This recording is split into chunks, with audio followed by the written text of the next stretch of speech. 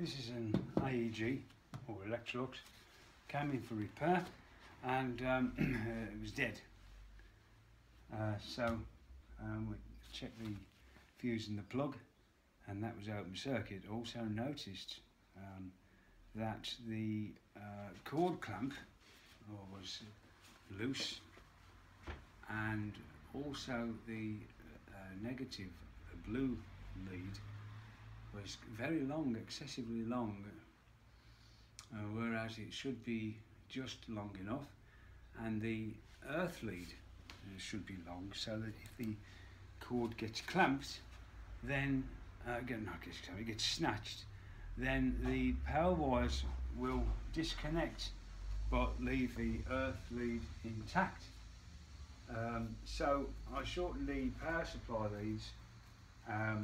The negative lead was in fact loose in the pillar screw of the plug top.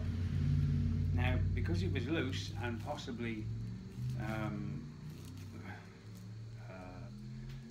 connecting and disconnecting intermittently, that could blow the fuse because of the initial surge of current when you switch on, and so if it switches itself on and off, it's going to shorten the life of the fuse. It could even blow the fuse, but still there's always a reason for a fuse to go. They don't go for no reason other than age. This machine is about 11 years old, possibly more than that. Anyway, I replaced the fuse, reconnected the leads in the plug, and a cord clamp. After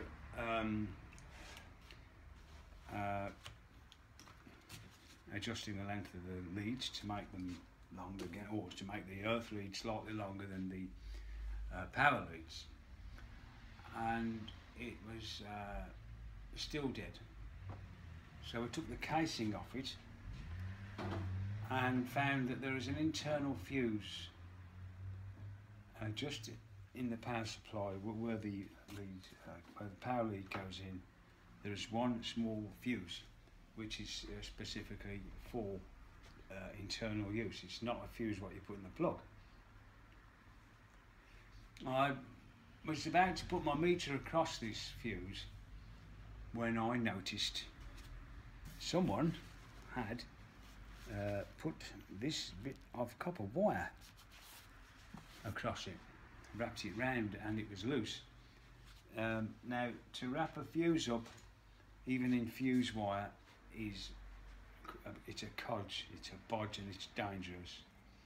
And the reason it's dangerous even with fuse wire is because the fuse wire could come adrift and touch something it shouldn't, and it could eventually help to cause a fire, or it could damage the rest of the circuit if it unwraps and touches something else. And I know there are techies out there saying, oh, well, it's unlikely to do that, but it's still not up to standard, is it? You don't wrap fuses up with wire. You know, that's Joe Public does that because they don't know better, and you certainly don't wrap them up with copper wire, which will most definitely glow like a fire bar if you get a fault, and that will cause a fire.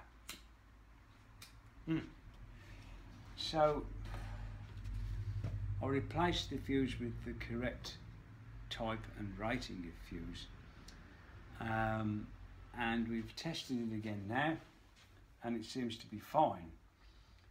We're going to pad test this machine now. I mean, it's not a portable appliance, but it's still a microwave, and even though it's a fitted kitchen one, in actual fact these things here are actual standard microwaves, and they've just got the extra fascia and boxing around the microwave for ventilation purposes, so that nothing, they put boxes around this here along the top, and there's another box to the side, and there's a vent here. That's to stop it from being suffocated by other fittings which might be in the wall unit. So we're going to pad test this now. And oh yes, I smoke, isn't it terrible? I don't care. It's not my pat tester.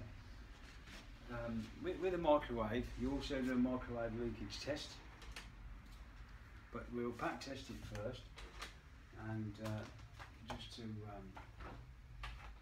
make sure it's safe before I give it the customer back. The pat tester here. So we'll just plug this into the pat tester. Stand them up so we can see what's going on. And I haven't set this job up very well at all. I'd like to show you what's going on and find the screw to earth it out on.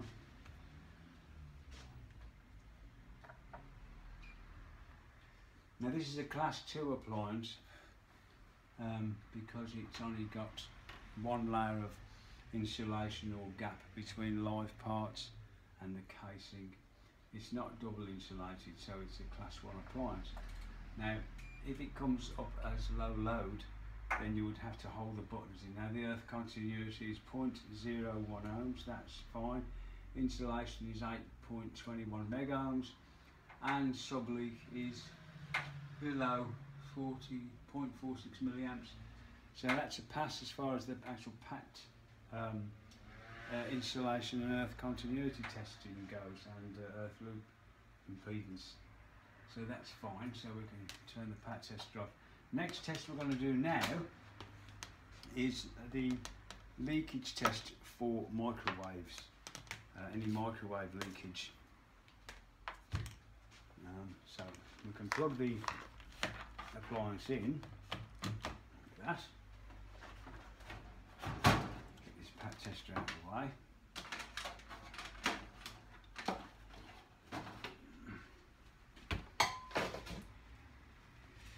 And this is the microwave leakage tester I use. Simple to operate. You just simply switch it on and you go around the edges of it, basically about 4 inches away from the edges, and you test it while it's on. So while it's actually working, turn that off for a second, what we'll do is we'll put something inside the microwave. A cup of water will do. I've got half a cup of tea here.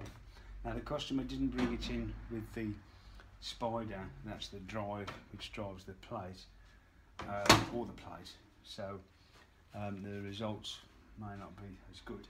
And so now we're going to give it a go. I'm bloody hopeless using these things I am. And there's a 30-second one, turn our microwave leakage tester on, bring it all the way around. Now if it goes red and bleeps, it means there's microwaves leaking more than an acceptable level, and that's all we have to do is bring this around here, around the door seams. If you go right up to the door seam, you'll find you will get a reading. You can keep it just a few inches away, and there we are. So that's fine. There's no leakage there which needs to be worried about. And yeah, that's a hot cup of tea now because that had gone cold. So yeah, that's a good cup of tea again now. And it seems to be okay. The reason for the fuse gone, I think, was originally age. And when the customer brought it in, he told me that it had gone dead before, and he had to pay for a new circuit board. Well, you're not going to put a new circuit board in and wrap the fuse up in copper wire, are you? So I think, personally myself, I wouldn't be surprised if someone's conned him. But I'm not going to accuse anybody of doing that because I haven't got the proof anyway. But that is typical of a shyster, to tell someone they've done all this big job because the fuse had gone, and the actual cause of the fuse going was probably just the loose leads in the plug. And they also left the cord grip loose, and they left the negative twice the length of the earth lead, and so it was a codge up anyway.